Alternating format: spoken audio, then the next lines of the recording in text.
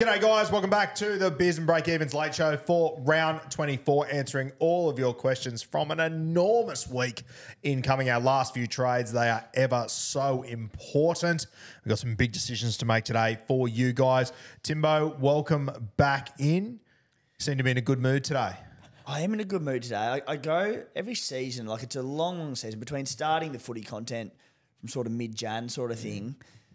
I always go through a bit of a post-origin slump. I think there's a long way to go, especially when my team's going ordinary. That doesn't help. And then the final month, I just see the light at the end of the tunnel and I go, I'm just up and about. It's very exciting. Well, mate, having a look at your Supercoach rank, it looks like you've been in a bit of a slump since Origin last year. I know, but now I'm up and about. It's up and about. Catmandu, welcome in. Hello. Got some good questions loaded up. There's so many good questions. We've got a nice mix here. There's some Supercoach. There's some more general insight type questions. So we'll learn a bit more about each other, which will be great. Will be great. That's what we need. Let's rock it off. You're going for three or four in a row? I think it's three. Three in a row? Kiddies.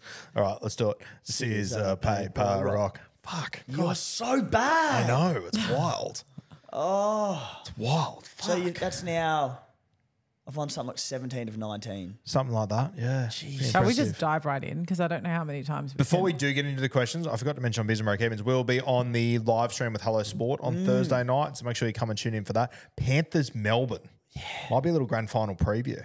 What a game to get for it. Absolute cracker. Looking forward to that. So Catmandu, good. So questions. good. All right. First question is from Trizzle_Dizzle. Trade Jaden Campbell.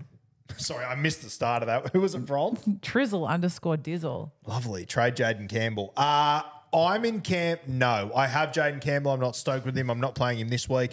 I think 5'8's a little bit like Hooker at the moment. Whoever you've got, I don't think there's much difference between all of them, to be honest with you. I wouldn't be wasting trades on 5'8 because personally, I don't think there's an absolute standout option that you need to have. I think they're all going to be a little bit up and down. I'm happy to stick with him. Why does Snoop Dogg need an umbrella? Why? For drizzle. You like that? You're a fucking loser. Shall we just wrap the episode up here? Or? Jaden Campbell. I think he's a hold. I've seen, he's one of the most sold players this week.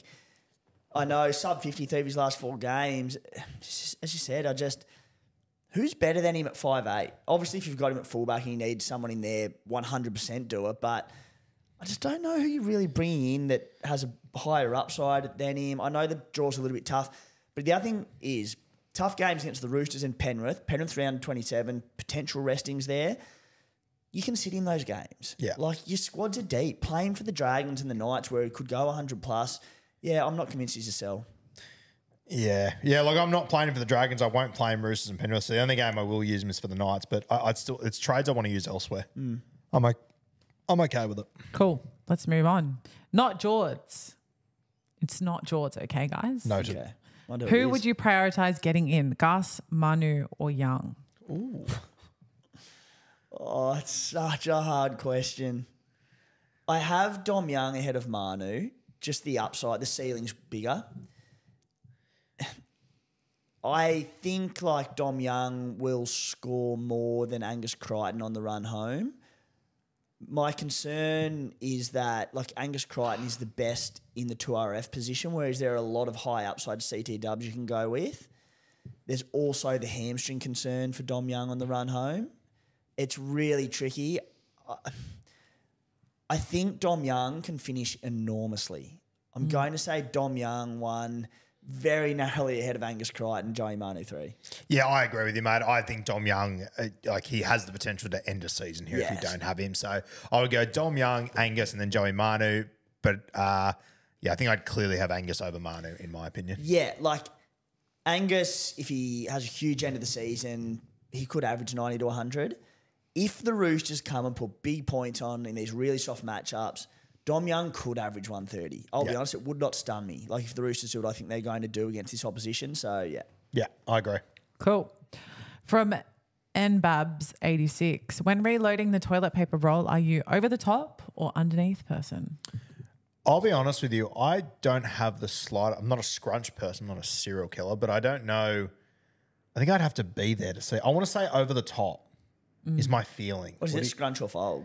No, she said no. The question is, I think they're assuming you're not a scruncher, which Cletus over No, there no, might no, no, scrunch no. his This little heart has away. absolutely nothing to do with scrunch or fold. That's what I'm saying. Yeah, it's not that. They're assuming you're a folder, and it's whether you go. No, it's not even to do with that. It's just when the toilet paper is sitting on the roll. Sorry, when the roll is sitting on in the bathroom on the attachment, whatever it's called.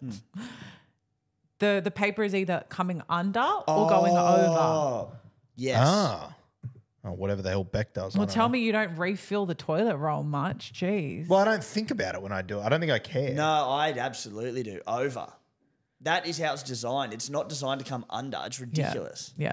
I agree with you, wouldn't Timmy. give less shits, but I think the over does make more sense. And like, there's literally the toilet roll holders that have the metal thing over the top that are designed to help you rip it off, which says that is how it's meant to be. Correct. Anyone who does the under, just take a hike. Have you got one of those things in your house? No, I don't. Yeah, neither do I. My house isn't nice enough. Yeah, neither. Anyway, have you got one? No, but over. Over, yeah. Yeah. And I'm also over this conversation. Yeah, God, that was a clusterfuck to start. I apologise for that. Let's dive into another Supercoach question. This one is from Lauren, not to be confused with the Lauren that is Timmy's missus, unless it is from Timmy's missus. Would you trade Hughes to Sam Walker if your head-to-head opponent had him? I would, yeah. Which is crazy to think when you think Jahrome Hughes is averaging 74 for the season, but I just think a Penrith matchup this week, I think Jahrome Hughes is actually very sittable out of your 17 if you've got depth. Decent matchup next week, but then all the word is that the Storm are going to rest for that Cowboys clash in round 26. Yeah, and I just think head-to-head finals, you're not really worried about round 27 at all. I think with Sammy Walker's run home, yeah, I'd make that trade. Yep, I think it's a good trade. I also think Cam Munster back in is going to hurt Jahrome Hughes a little bit. I think it already has to some extent. I think it will continue to. Plus the bye, Roosters good draw. Seems to me they're handing the keys to Sammy Walker. I think it's a good play. So some numbers around that. Maxi Bryden had him for SC Playbook last night. Jahrome Hughes averaging this season 87.5 without Cam Munster, 62.4 alongside him. Big difference. What's the sample? Oh, there was a few games at the start. Oh, was there a few games at the start of the season? Yeah. Yeah, okay. It's enough. Yeah, okay. Yeah, sweet, And like yeah. we've literally seen his scores drop off a map in the last 3 weeks. Yeah, I think just eye test. Yeah. It's been very evident. Yeah. Sweet. Cool. This one is from Glenn Lockie. Walsh to who? Have enough cash for anyone? Big flex. Huge flex. I think Turbo's the scariest one. We sort of spoke about pre-show when you have a look at comparing Teddy and Turbo that if Manly score points, I think, Timmy said if they score 40, Turbo has to score 150 essentially. The Roosters can have big games. And like when I was over there in Perth, Teddy didn't go enormous and they scored 40 points. So I think Turbo, but I'm happy to where I might be a little bit biased there, obviously. What do you reckon, Big Dog? Yeah, no, I agree. I mean, just the form of Tom Trbojevic of late has been unbelievable. I mean, that being said, you look at the last scores of Teddy, 52, 126, 33 against Melbourne, 149, 116. Yeah. 151 a few weeks before that. We touched on Beers and Breakevens. I just think when Manly score points, it's Tom Trbojevic. When the Roosters score points, they have superstars everywhere, and it could be anyone, and they can elude Teddy occasionally. So narrowly, I would have Turbo over Teddy. Big watch on Kalen Ponga this week, how he goes against a tougher matchup against the Sharks because his last 3 weeks are outstanding. But yeah, Tommy Turbo. The Manly Seagulls are like they're no chance of resting in the last week, are they? Where they're sitting, they're in 6th place. They can't make the top 4. Teams will be too close for them. It's an interesting point. If they're 5th to 6th and can't move and have a home final locked in, does Tommy Turbo play around 27? Ooh. Yeah, but will they have a home final locked in? Like they're Well, not an oracle, mate. cheers, fuckhead. I know that from this year. Don't worry about that. The Cowboys are in 7th at the moment on 28 competition points. Yeah, maybe they will have one locked in. I think with their draw, they don't do a lot of losing in the final month, which means I think that 4th spot is going to be at least mathematically in play, if nothing else. So I suspect they'll be playing for something, but the Sharks also have a soft draw home. If them and the Roosters lock in 3-4, it could happen. I'll tell you what might actually go against them. The fact that they're playing the Sharkies, they might be playing the Sharkies for a top 4 spot. Ooh. That might be True. That could be the deciding factor. There's 3 points separating them at the moment. I like the Sharks run home, to be fair. Yeah, I don't know. Do you reckon Seabold's the kind of guy to rest this squad though? I think if there's nothing to gain from the game and you played Tom Trbojevic around 27, unless there's genuine science around we need him playing each week and whatever it is and workload, you couldn't play him around 27 in a dead rubber. Ooh. We'll see. Which is where a final trade up your sleeve for non-Kalen Ponga owners who in that round comes up against the Dolphins in Newcastle. That's where a trade could be unbelievable. That's where a trade could be unbelievable. Who are the 27 matchups you will have? Yeah, Gutho against the Tigers could be interesting. Teddy against the Rabbitohs if you don't have Teddy in your case. Yeah. If the Bulldogs rest people, Drinkwater against Canterbury could be interesting as well for that last round. Dylan Edwards, Titans.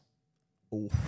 If he plays, there's a couple of interesting ones there to have a look at come then. Yeah. Next one, Kathmandu, and yours? Yep. Yeah. Okay. Chip and Chase podcast said, what's your go-to beverage for when you're watching a game of footy? Alcoholic or non-alcoholic? Schooner. Little Roger Scooey. Yeah, look, nothing like just a schooner straight off tap. Ideally, a bloke beer. Had to think about that for a second, but absolutely a bloke beer. Yeah. I like to kick off the game with a schooner, maybe a couple of schooners. Then when we get to about the 60th minute and we're into championship minutes, shift a bit of Keith over to the big boy. Time to bring her home. I'll give you the other one. If Dusty on a Sunday and the Sunday games kick off and you've had a big Saturday night and you go, oh, Can I guess? yeah, I reckon you go like an alcoholic ginger beer. nailed it. Yeah. Oh, those do go down well. When you're in recovery mode, Yeah. a ginger beer, they are exceptional. Yeah. Because they the hit. ginger's like helping a bit rebalance the system. Oh, it's it's a healthy. health choice. Yeah. Absolutely. I like that. Thanks. Good shout. Rate it. I'm all for the Coke Zero. So if you're a non-alcoholic fan like myself, this is a safe space for you. I'm trying to think if we have any more questions, but I think that might be it. Is that us done and That's dusted? us done and dusted. Beautiful. Thank you guys for joining us once again on the Late Show heading into round 24. Best of luck with all of your captaincies and everything. Keep an eye on the Lomax v Manu Cup between me and Timbo. It's going to be a big old run home that we're very, very much so looking forward to. Stay tuned to SC Playbook, the Roo Crew and whatnot. We'll let you know our updated trades and everything throughout the weekend. I'll let you know the much anticipated Kathmandu trades this weekend, what she's going to do. I feel a boost brewing. Yeah, me too. Surely. Me too. Have to be cowardly not to. It would be cowardly not to.